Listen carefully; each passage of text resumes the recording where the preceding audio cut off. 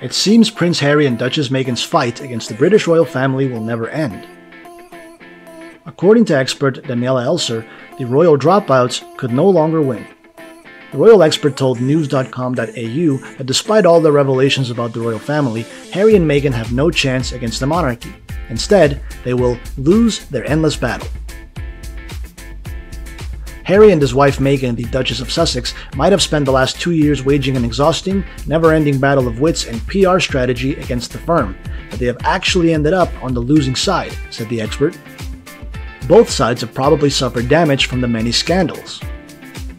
Whether Harry will ever get along with his family again is anyone's guess. One possibility would be the coronation of King Charles. Whether the couple will really be there is not yet clear.